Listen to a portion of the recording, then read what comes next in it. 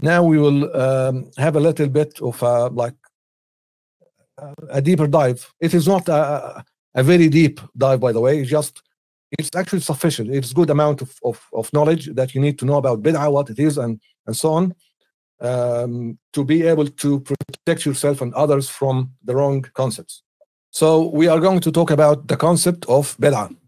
Okay, so what is meant by bid'ah in the hadith that we talked about? So as we said, the bid'ah in the hadith is not in its general meaning, or it is not literal that anything new, anything innovation in religion is bad and is error. That concept and that understanding contradicts the Sharia, contradicts the hadith, contradicts the Prophet action himself and everybody's, all the scholars. So we have two schools actually. If you can say the other is a proper school, but anyway, there is a school of all renowned scholars and imams since the Sahaba until now that differentiate between good and bad bid'ah, which is basically the good bid'ah. There is a good bid'ah which is in line and promote Sharia. It's in line with the Sharia. It doesn't go against Sharia principles, and it may even promote it. So this is a very good bid'ah. This is a good bid'ah. You are promoting Sharia, even if it doesn't promote, but it doesn't go against the Sharia. Then it's allowable. It's permissible. So that's the school. Okay. The other school of thought about what bid'ah means, the concept of bid'ah, it's actually a new school that started maybe some decades ago. That that school perceives the word bid'ah as any innovation whatsoever. Anything that there is no hadith that says that the Prophet did it or made it, it is bid'ah, it is innovation, it's wrong, it's error, it is dalal. Right? So they take وَكُلُّ بِدْعَةٍ ضَلَالَةٍ like absolutely general.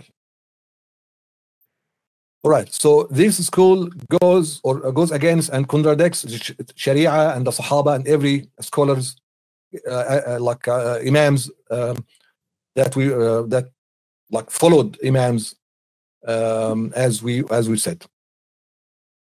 So we're going to give a little bit of examples of good bid'ah, right? Again, as I said before, I'm not sure if I said that in this course or maybe in the Aqidah course. I'm inviting you to verify and validate and check everything I say. Okay? So when I say there are good bid'ah and bad bid'ah, you shouldn't just take that away and say, okay, that's correct. You need to ask me why. What is your proof? What is your evidence for saying that? So my evidence, and it's not my evidence actually, it is like the scholars, what the scholar says. There are several incidents where the Sahaba made innovations, made new things, introduced new things, religious things into the Sharia, and the Prophet accepted, not just accepted them, the Prophet basically demonstrated, whether by saying or by acceptance, that those newly introduced things by the Sahaba were acceptable and accepted by Allah subhanahu wa ta'ala even before the Prophet says, yeah, that's good or that's bad. And examples of those, what Khubayb is a Sahabi who had been taken prisoner by Quraysh and got executed. And basically, so Khubayb invented 2 rak'ah before getting killed. It became a sunnah and acceptable sunnah. The Sahaba and the Prophet accepted that if a Muslim person being taken like a prisoner or something of war by the army, by the enemy of the other side, and they were going to execute him, he make wudu and prays 2 rak'ah. Okay, so this is an event. Khubayb is a great Sahabi, and when he took the Quraysh took him and put him in prison, the guard came to him once and found grapes, and found him eating grapes. And this guard says, he became Muslim after that, he says there were no grapes in the entire area, in Mecca at all. There was no grapes at all. You cannot find grapes. So Allah subhanahu wa ta'ala created grapes for him and passed it to him as a karama. And this is also another This is in al-Bukhari, and it is another example of karama, the action that Allah subhanahu wa ta'ala gives or make to the awliya, his awliya, because a lot of people say if there were such an awliya or karama now to some like great scholars, why that didn't happen to al-Sahaba? Actually, it happened to al-Sahaba, happened a lot, but it was normal. They didn't really talk about it much, and that was one of this example. So this is like a second thing that we take from this incident, right? So Khubayb radiallahu anhu arda invented 2 rak'ah before getting executed, and it is a sunnah acceptable, no problem whatsoever. Also, Bilal invented 2 rak'ah after wudu. The Prophet said, "Ya Bilal, how come every time I go to Jannah, right, I see al-Jannah, I hear your steps? How come?" Bilal said, "I don't know, Prophet, but the only thing that I do, really, that you didn't told me to do, is I after every wudu, I pray 2 rak'ah to Allah subhanahu wa ta'ala, nafila, tatawwu, voluntarily. There is no such thing that the Prophet asked them to do." The Prophet said, "Yeah," accepted it. But the deeds of it and the reward was granted to Bilal even before the Prophet tell him anything, because the Prophet says, "How come that I hear your steps in Jannah?" So that he is already in Jannah, and the Prophet hears his steps in Jannah, right? And of course, that's like in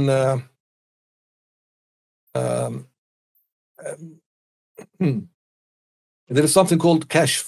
The Prophet sees things and hears things, like of things that was going to happen later and so on.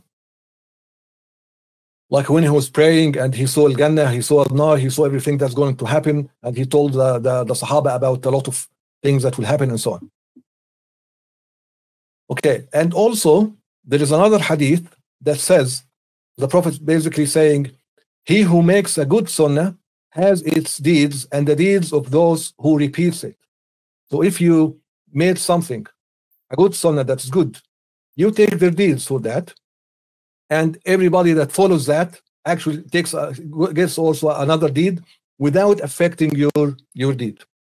And likewise, like the completion of the hadith was, "And he who makes a bad sunnah or an evil thing, he has its punishment and the punishment of everybody else who does it."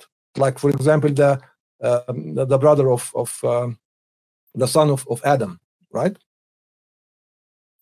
And this hadith is narrated by Muslim, and with the same meaning is also in al-Bukhari and in so many other books of Sunnah. So this hadith here has even a higher weight than the hadith of al-Bid'ah. So even if you don't want to put the 2 hadith together to align and understand it, you should actually not follow the other one. You should follow that one, because that one has a higher weight, a higher evidence, higher acceptable level as a hadith. Another examples of good bid'ah after the Prophet, peace be upon him, gathering the Quran and collecting it in one book. That's a bid'ah. Taraweeh congregation, and Umar ibn Khattab did that. That didn't happen by the Prophet time, and the Umar ibn Khattab basically gathered the people for Taraweeh. And when he entered a masjid and saw it, he said, "Ni'mal bid'atu hadi." What a good bid'ah this is. And Umar also made like the Taraweeh rak'ah 20 rak'ah. Again, that was invention. So moving on, let's talk about some scholars' categorization of bid'ah. Basically, Imam Shafi'i says explicitly and very clearly, bid'ah could be a good one or a bad one, right? And Imam Shafi'i is from Salaf. He died 205, I think, or 204, something like that. So he is from Salaf al-Salih. And here we go. Bid'ah could be good, could be bad. Imam al-Nawawi said in his explanation of this hadith, in the commentary and explanation of Muslim, this is a specified general, عام مخصوص, type of Sharia law. Okay, so if you study usul al-fiqh, you will see that the scholars looked at every single rule and hukm and order, and basically categorized things together. right? With all the evidence around it. And one of the types of order or Sharia law is something called specified general. I'm going to explain it a little bit further or giving you more examples after this. But basically, Imam Nawawi is saying, okay, this hadith, this order or this hadith, this statement is specified general, which meaning most bid'ahs are error. The scholars, and he continues, the scholars said bid'ah is 5 categories. Wajib, which is mandatory. Mandub, like mustahab, is preferable. Haram, forbidden. Makruh, which is like hateful or not good. And mubah, permissible. And also he continues, example of wajib is structuring proofs of kalam scholars to refute atheists and innovators in religion and the likes. So all the ulum, all the knowledge of Sharia, whether kalam or even hadith, like ilm mustalah al-hadith, the science of hadith, is invention. Those terminologies, hadith sahih, hadith da'if, hasan, all those are innovation. So Imam Nawawi is saying, example of bid'ah that is wajiba, you have to do it, is structuring proofs of kalam and proof of like ilm al-tawheed and ilm al-aqidah to refute atheists' challenges and mubtadi'ah, like the other sects who made innovation in religion, like Mu'tazila and so on. And mandub is like building schools and dedicated areas of or places for religious purposes. Al-ribat, yani you dedicate area, this is for this for that, and so on. He's just giving an example of something that is mandub. And then he continued, he said the other categories are clear, so he didn't give examples for. But basically, you can see from here how the scholars, the true scholars, the real scholars who were very knowledgeable, who spend all of their life learning and teaching and like doing a great deal of serving to Islam. This is how they think about this hadith. Now let's give another example of specified general, just to see that the scholars don't just invent names without any substance. There is a meaning, there is a substance, but as a terminology, just so that it's easy to be taught as a ilm and easy to be documented and so on. They gave them names, right? Just like you have a name to make it easier for everybody to deal with you. Those things in Sharia that they combined, they gave them names that can like have a clue or something so that you understand what is meant by it. But anyway, a specified general, we find that in the Quran, like a lot. One example, قال الله تعالى سبحانه وتعالى فيه آيات بينات مقام إبراهيم ومن دخله كان آمنا ولله على الناس حج البيت من استطاع إليه سبيلا. Look at ولله على الناس حج البيت من استطاع إليه سبيلا. It's basically saying whoever enters pilgrimage to this house, Kaaba, is an obligation by Allah upon whoever is able among the people. There's a translation.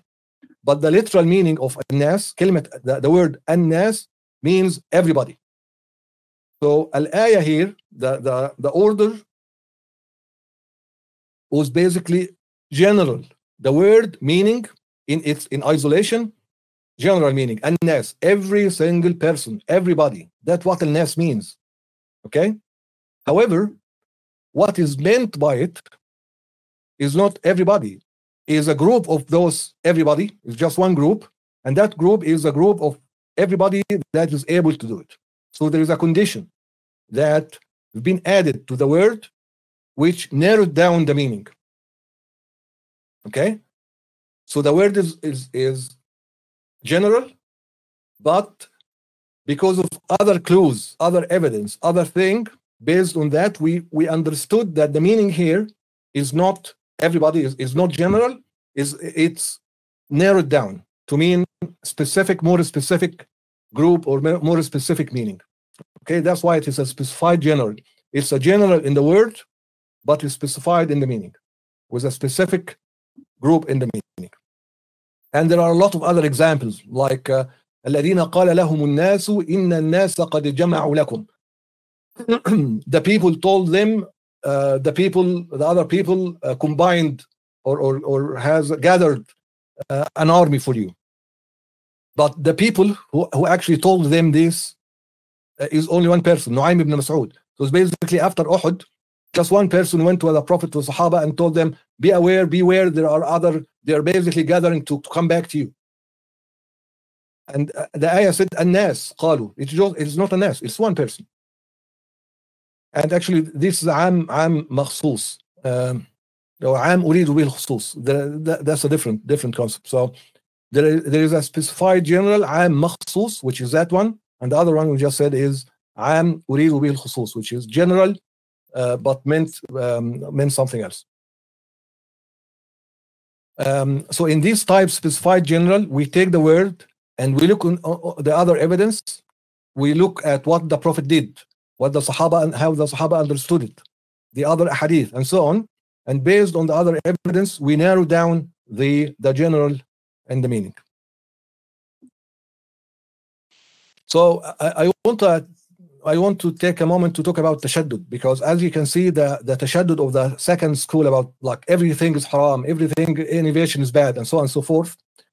That's an extremism, and it's basically the extreme side of the like there is a spectrum of very tashaddud on the other side, and being too lenient and letting go everything on the other side. So our religion is balanced. It's not that, and it's not this. So that view would just the only thing that this view will help or will cause is making Muslims' life miserable. Everything is haram, everything is bad, because there are a lot of innovations as we move on, and this leads to Islam shrink into like certain area, and Islam becomes inapplicable to the entire world. It doesn't make Islam expand. So it goes against a principle of balagh, of tabligh ad-da'wah, and making sure that people know the true meaning or the true da'wah of Islam. And people under that like understanding, they most often just leave religion. And also, as you must be aware, a lot of people who challenge Islam and challenge religion take such views and attack Islam with it. This is the importance or the dangers of such understanding of text and scripture. And I'm going to show you now a detailed example of even those scholars who said or who took the meaning of the bid'ah, كل بدعة ضلالة in religion as an error. They didn't actually apply that. So they say that, but they didn't do it. Okay? So they say everything that has been innovated in religion is bid'ah. So to be consistent with what they say, they should actually follow that. They actually should apply that, but they didn't. And I'm going to show you that. So this is a table I compiled long time ago. I'm sorry I didn't have time to translate it to English, but I'm going to go through it now and basically translate it as we go. So we have here some of the shuyukh, the scholars that took the second school thought that we talked about. And I respect them. I pray for those who died with them to Allah subhanahu wa ta'ala forgive him and pray for all of them. But we have to distinguish between these great people as persons and between the ilm and what they left behind, which cause like chaos in Sharia and in the ahkam sphere, like understanding of text and so on. Right, so the first item we have here is kissing the mushaf. You have the Mus'haf, you read it, and after you read it, you basically kiss the Mus'haf.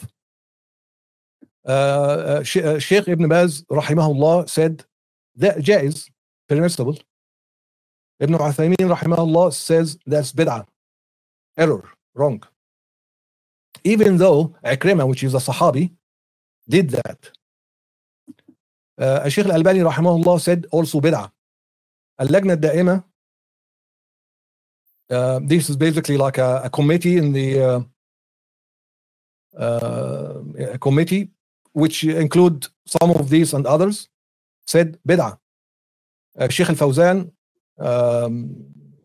يعني he's still alive, أطال الله في عمره في عافية وهداه الله إلى الحق دائما إن شاء الله.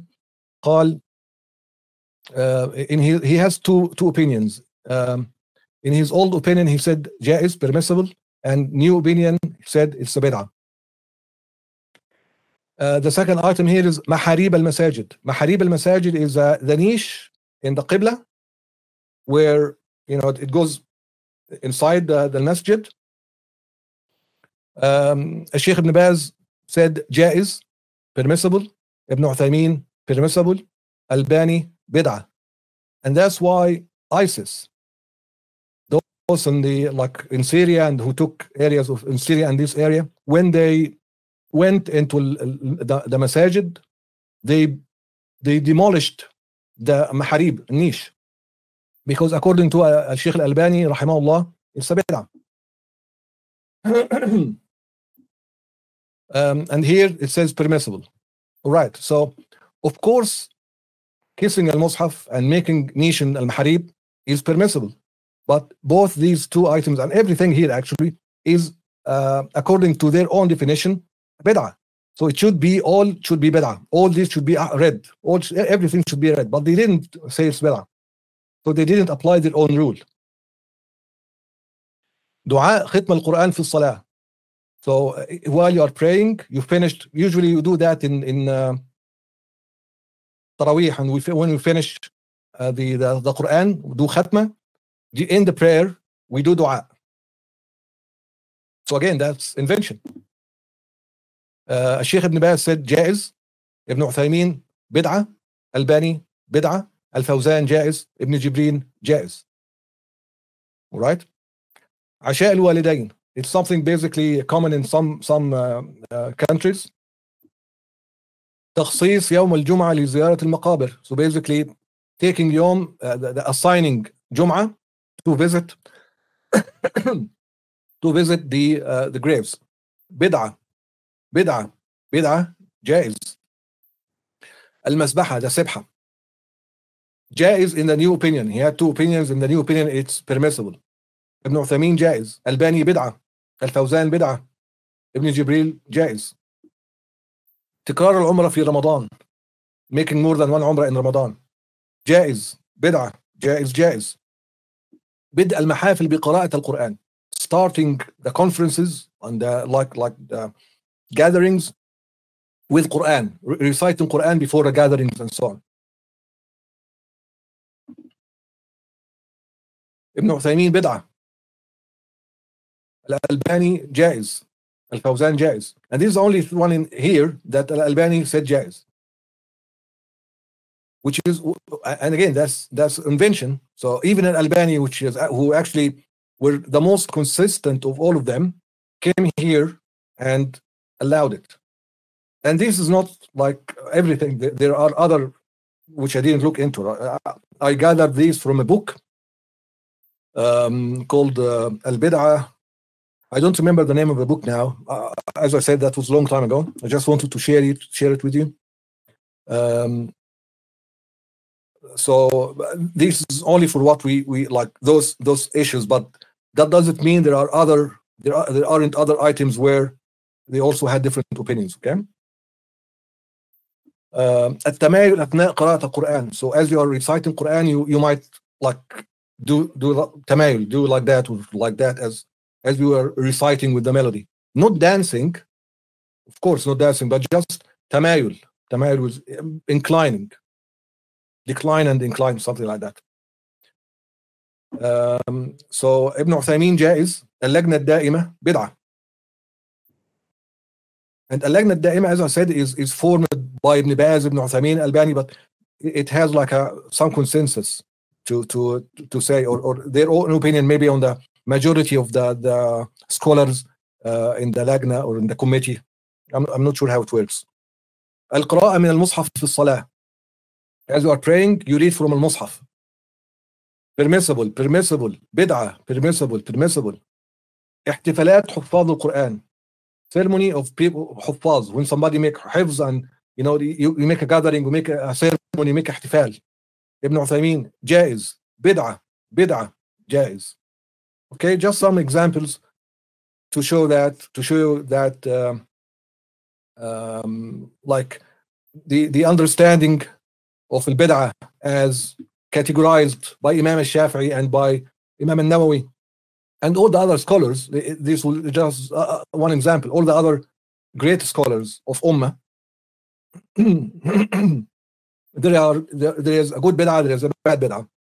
And those who deny that and say, no, bid'ah is bad and every bid'ah is bad, not only they contradict the extensive evidence against their opinion, but also they don't apply it for themselves. They apply it on others, but not onto themselves. So I hope this is clear, and let's go to the Q&A if everybody has questions.